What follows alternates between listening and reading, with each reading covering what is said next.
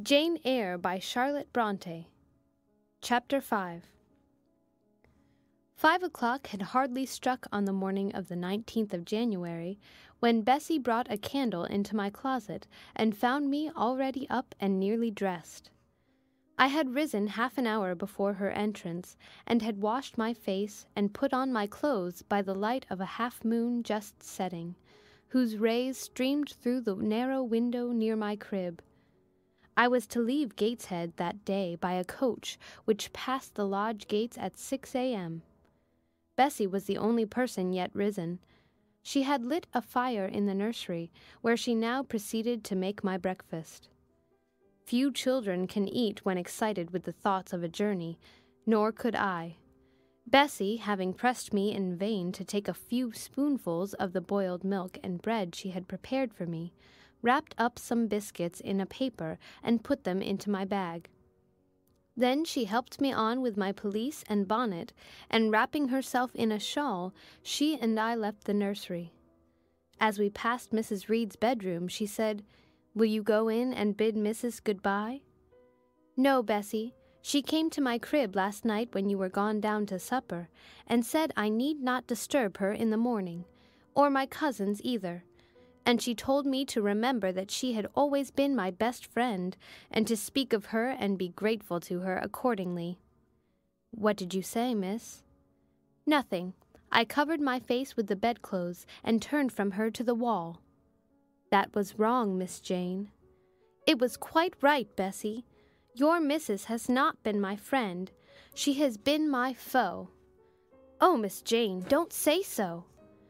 "Good-bye to Gateshead," cried I as we passed through the hall and went out at the front door. The moon was set, and it was very dark. Bessie carried a lantern, whose light glanced on wet steps and gravel road sodden by a recent thaw. Raw and chill was the winter morning. My teeth chattered as I hastened down the drive. There was a light in the porter's lodge. When we reached it, we found the porter's wife just kindling her fire. My trunk, which had been carried down the evening before, stood corded at the door. It wanted but a few minutes of 6, and shortly after that hour had struck, the distant roll of wheels announced the coming coach. I went to the door and watched its lamps approach rapidly through the gloom. "Is she going by herself?" asked the porter's wife. "Yes." "And how far is it?" 50 miles. "What a long way! I wonder Mrs. Reed is not afraid to trust her so far alone." The coach drew up. There it was at the gates, with its 4 horses and its top laden with passengers. The guard and coachman loudly urged haste. My trunk was hoisted up. I was taken from Bessie's neck, to which I clung with kisses. "Be sure and take good care of her," cried she to the guard, as he lifted me into the inside. "Aye, aye," was the answer. The door was slapped to. A voice exclaimed, "All right," and on we drove. Thus was I severed from Bessie and Gateshead. Thus whirled away to unknown and, as I then deemed, remote and mysterious regions. I remember but little of the journey. I only know that the day seemed to me of a preternatural length, and that we appeared to travel over hundreds of miles of road. We passed through several towns, and in one, a very large one, the coach stopped. The horses were taken out, and the passengers alighted to dine. I was carried into an inn, where the guard wanted me to have some dinner. But, as I had no appetite, he left me in an immense room with a fireplace at each end, a chandelier pendant from the ceiling, and a little red gallery high up against the wall filled with musical instruments. Here I walked about for a long time, feeling very strange, and mortally apprehensive of someone coming in and kidnapping me, for I believed in kidnappers, their exploits having frequently figured in Bessie's fireside chronicles. At last the guard returned. Once more I was stowed away in the coach. My protector mounted his own seat, sounded his hollow horn, and away we rattled over the stony street. The afternoon came on wet and somewhat misty. As it waned into dusk, I began to feel that we were getting very far indeed from Gateshead. We ceased to pass through towns. The country changed. Great grey hills heaved up round the horizon. As twilight deepened, we descended a valley, dark with wood, and long after night had overclouded the prospect, I heard a wild wind rushing amongst trees. Lulled by the sound, I at last dropped asleep. I had not long slumbered when the sudden cessation of motion awoke me. The coach door was open, and a person like a servant was standing at it. I saw her face and dress by the light of the lamps. "Is there a little girl called Jane Eyre here?" she asked. I answered, "Yes," and was then lifted out. My trunk was handed down, and the coach instantly drove away. I was stiff with long sitting, and bewildered with the noise and motion of the coach. Gathering my faculties, I looked about me. Rain, wind, and darkness filled the air. Nevertheless, I dimly discerned a wall before me, and a door open in it. Through this door I passed with my new guide. She shut and locked it behind her. There was now visible a house or houses, for the building spread far, with many windows and lights burning in some. We went up a broad pebbly path, splashing wet, and were admitted at a door. Then the servant led me through a passage into a room with a fire, where she left me alone. I stood and warmed my numbed fingers over the blaze. Then I looked round. There was no candle, but the uncertain light from the hearth showed, by intervals, papered walls, carpet, curtains, shining mahogany furniture. It was a parlor, not so spacious or splendid as the drawing-room at Gateshead, but comfortable enough. I was puzzling to make out the subject of a picture on the wall when the door opened, and an individual carrying a light entered. Another followed close behind. The first was a tall lady with dark hair, dark eyes, and a pale and large forehead. Her figure was partly enveloped in a shawl. Her countenance was grave, her bearing erect. "The child is very young to be sent alone," said she, putting her candle down on the table.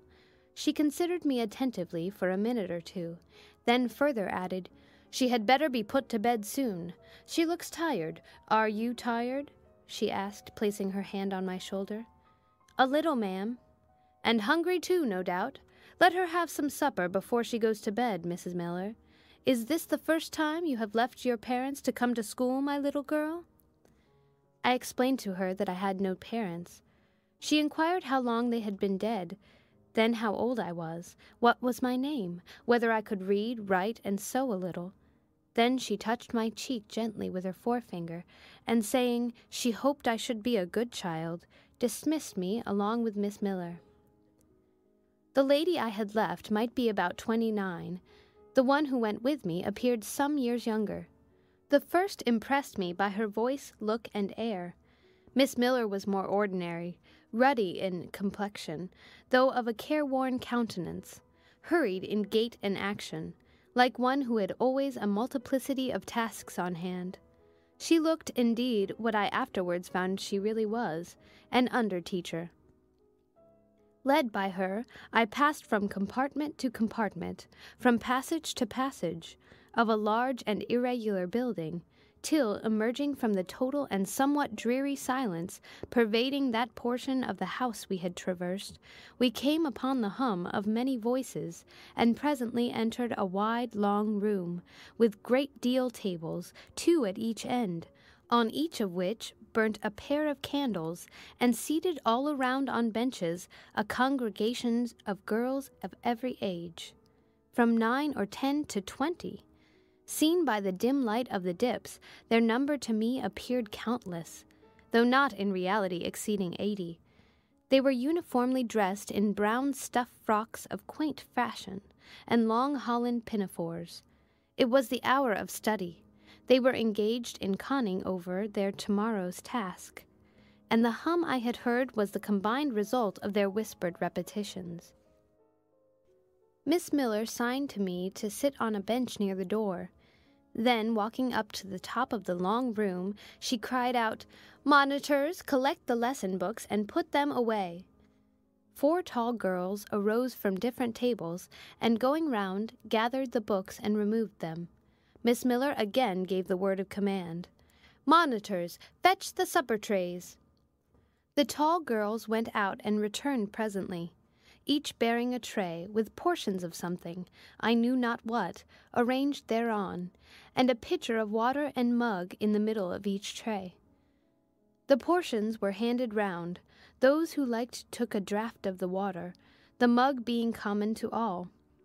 When it came to my turn, I drank, for I was thirsty, but I did not touch the food, excitement and fatigue rendering me incapable of eating. I now saw, however, that it was a thin oaten cake shaved into fragments. The meal over, prayers were read by Miss Miller, and the classes filed off, 2 and 2, upstairs. Overpowered by this time with weariness, I scarcely noticed what sort of a place the bedroom was, except that, like the schoolroom, I saw it was very long. Tonight I was to be Miss Miller's bedfellow. She helped me to undress. When laid down, I glanced at the long rows of beds, each of which was quickly filled with 2 occupants. In 10 minutes the single light was extinguished, and amidst silence and complete darkness I fell asleep. The night passed rapidly. I was too tired even to dream. I only once awoke to hear the wind rave in furious gusts, and the rain fall in torrents, and to be sensible that Miss Miller had taken her place by my side. When I again unclosed my eyes, a loud bell was ringing. The girls were up and dressing. Day had not yet begun to dawn, and a rushlight or 2 burned in the room. I, too, rose reluctantly. It was bitter cold, and I dressed as well as I could for shivering, and washed when there was a basin at liberty, which did not occur soon, as there was but 1 basin to 6 girls, on the stands down the middle of the room. Again the bell rang. All formed in file, 2 and 2, and in that order descended the stairs and entered the cold and dimly lit schoolroom. Here prayers were read by Miss Miller. Afterwards she called out, "Form classes!" A great tumult succeeded for some minutes, during which Miss Miller repeatedly exclaimed, "Silence!" and "Order!" When it subsided, I saw them all drawn up in 4 semicircles, before 4 chairs placed at the 4 tables. All held books in their hands, and a great book, like a Bible, lay on each table before the vacant seat. A pause of some seconds succeeded, filled up by the low, vague hum of numbers. Miss Miller walked from class to class, hushing this indefinite sound. A distant bell tinkled. Immediately 3 ladies entered the room. Each walked to a table and took her seat. Miss Miller assumed the 4th vacant chair, which was that nearest the door, and around which the smallest of the children were assembled. To this inferior class I was called, and placed at the bottom of it. Business now began. The day's collect was repeated. Then certain texts of Scripture were said, and to these succeeded a protracted reading of chapters in the Bible, which lasted an hour. By the time that exercise was terminated, day had fully dawned. The indefatigable bell now sounded for the 4th time. The classes were marshaled and marched into another room to breakfast. How glad I was to behold a prospect of getting something to eat! I was now nearly sick from inanition, having taken so little the day before. The refectory was a great low-ceiled, gloomy room. On 2 long tables smoked basins of something hot, which, however, to my dismay, sent forth an odor far from inviting.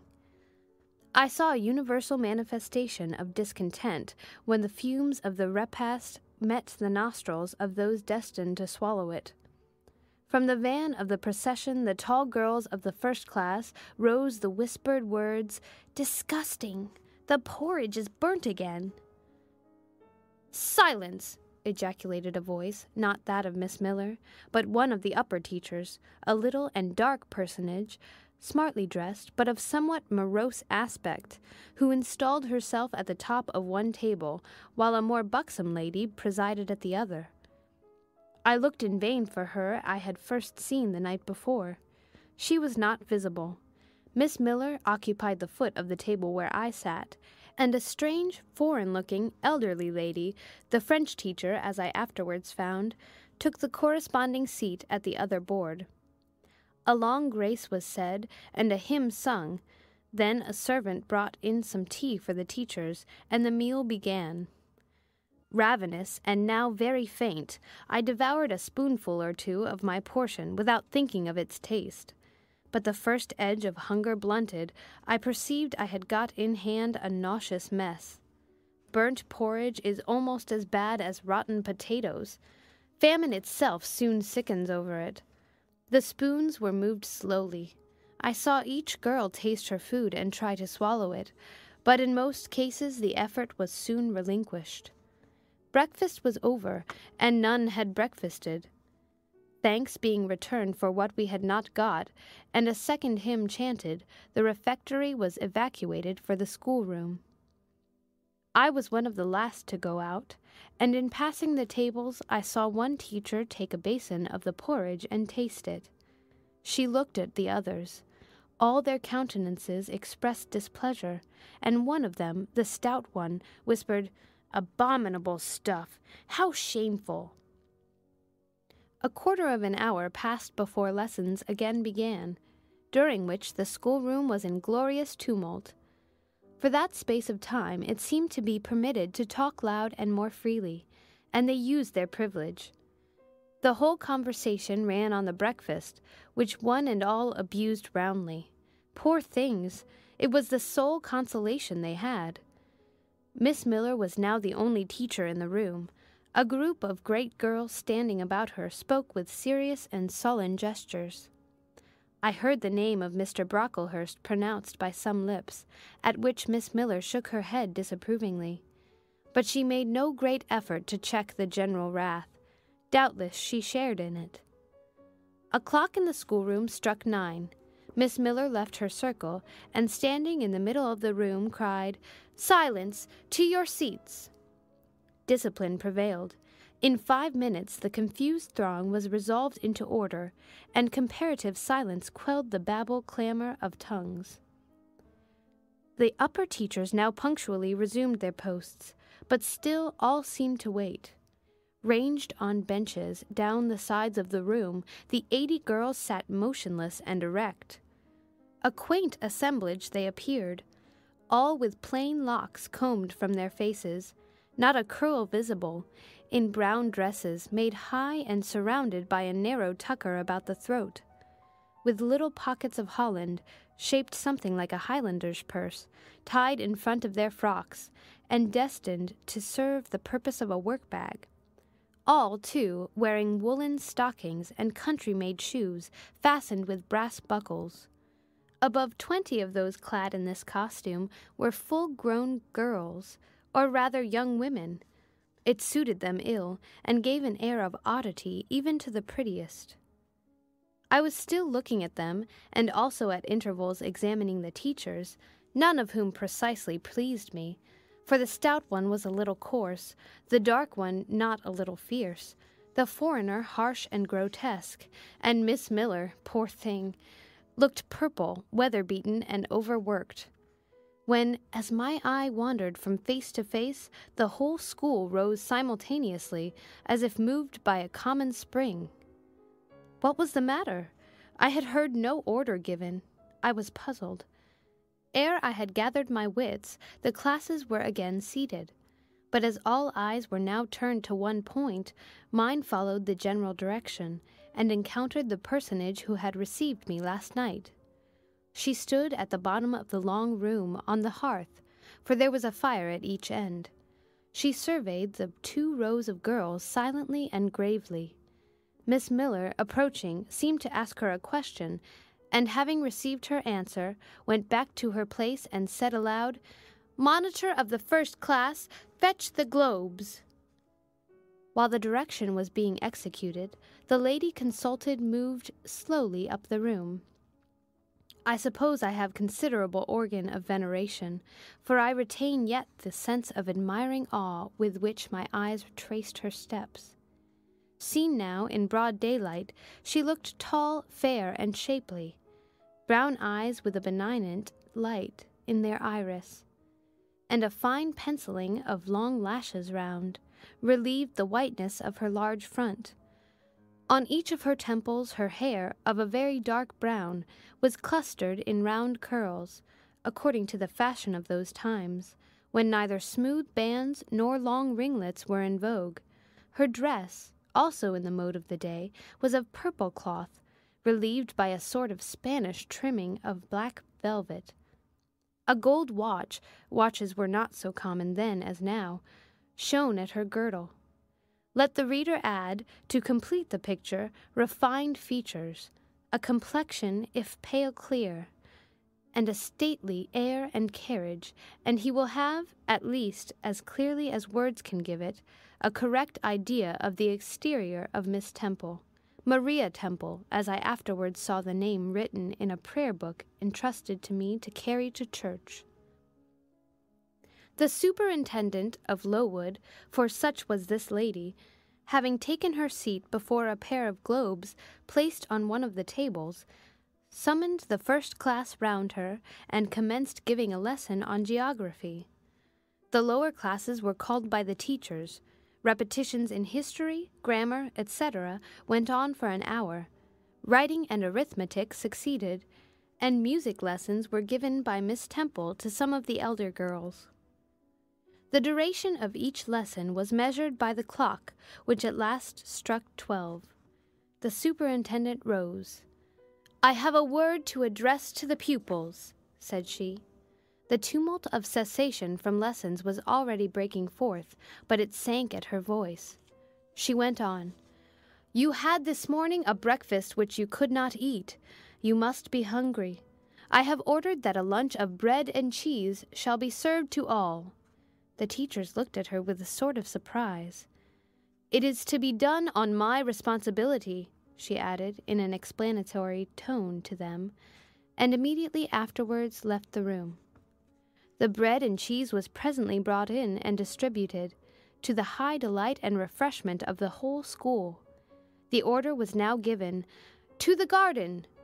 Each put on a coarse straw bonnet, with strings of colored calico, and a cloak of gray frieze. I was similarly equipped, and, following the stream, I made my way into the open air. The garden was a wide enclosure, surrounded with walls so high as to exclude every glimpse of prospect.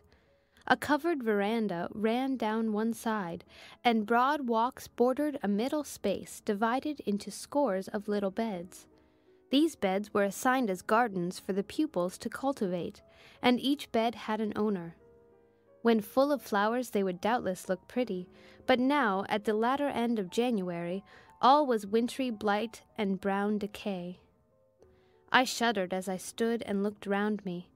It was an inclement day for outdoor exercise, not positively rainy, but darkened by a drizzling yellow fog. All underfoot was still soaking wet with the floods of yesterday. The stronger among the girls ran about and engaged in active games, but sundry pale and thin ones herded together for shelter and warmth in the veranda, and amongst these, as the dense mist penetrated to their shivering frames, I heard frequently the sound of a hollow cough. As yet I had spoken to no one, nor did anybody seem to take notice of me. I stood lonely enough, but to that feeling of isolation I was accustomed. It did not oppress me much. I leant against a pillar of the veranda, drew my gray mantle close about me, and, trying to forget the cold which nipped me without, and the unsatisfied hunger which gnawed me within, delivered myself up to the employment of watching and thinking. My reflections were too undefined and fragmentary to merit record. I hardly yet knew where I was. Gateshead and my past life seemed floated away to an immeasurable distance. The present was vague and strange, and of the future I could form no conjecture. I looked round the convent-like garden, and then up at the house, a large building, half of which seemed gray and old, the other half quite new.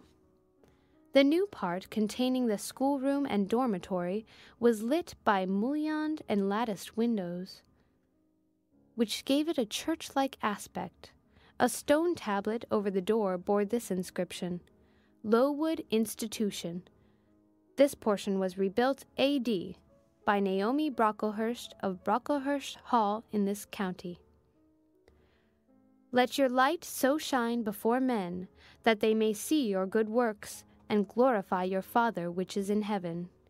St. Matthew, verse 16. I read these words over and over again. I felt that an explanation belonged to them, and was unable fully to penetrate their import.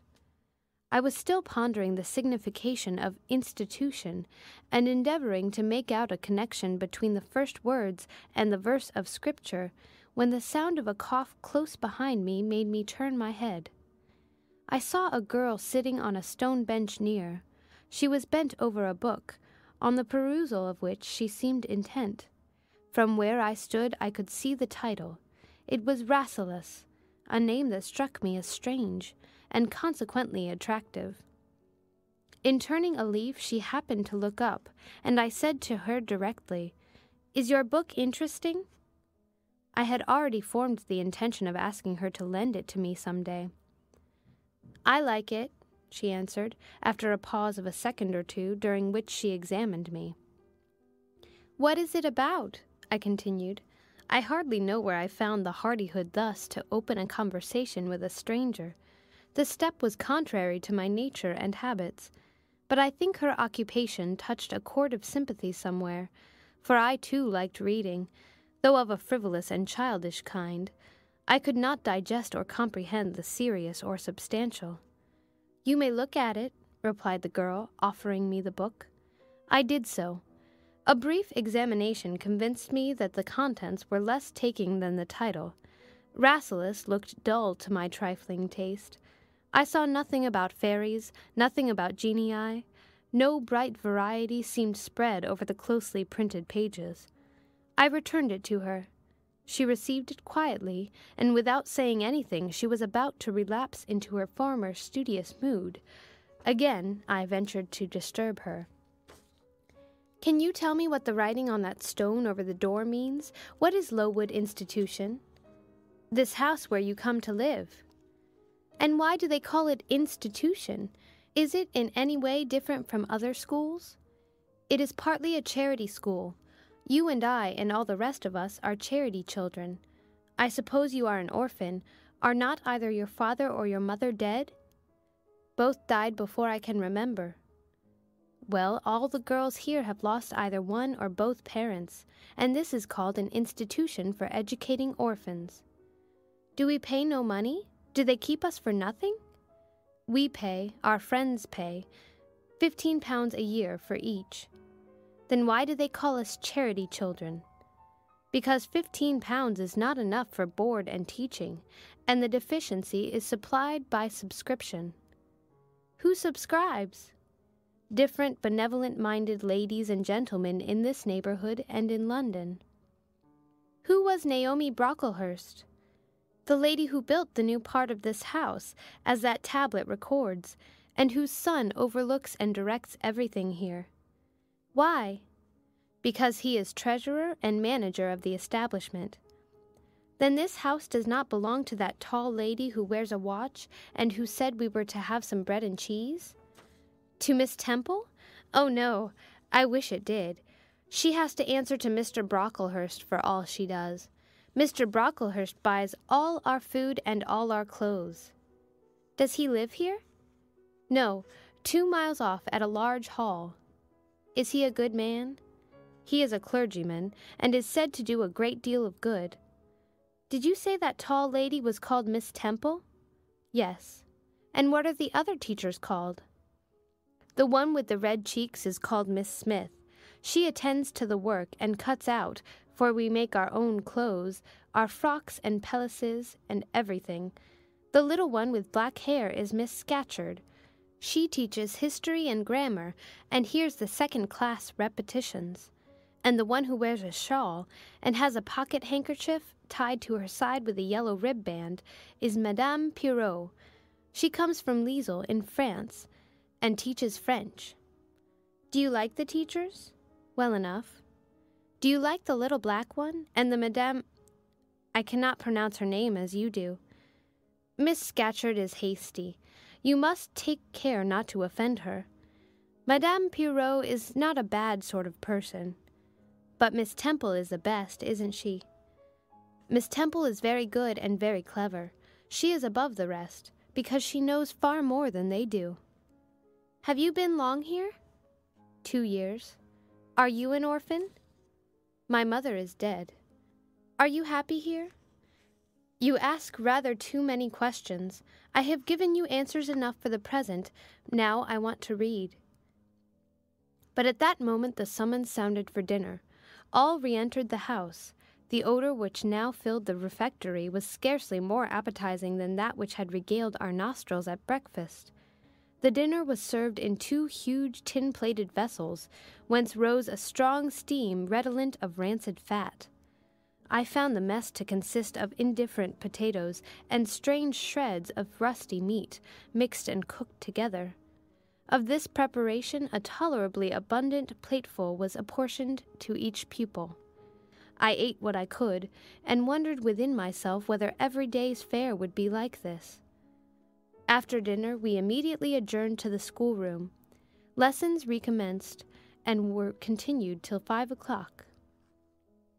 The only marked event of the afternoon was that I saw the girl with whom I had conversed in the veranda dismissed in disgrace by Miss Scatcherd from a history class, and sent to stand in the middle of the large schoolroom. The punishment seemed to me in a high degree ignominious, especially for so great a girl. She looked 13 or upwards.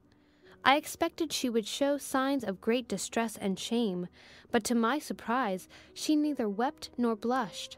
Composed, though grave, she stood, the central mark of all eyes.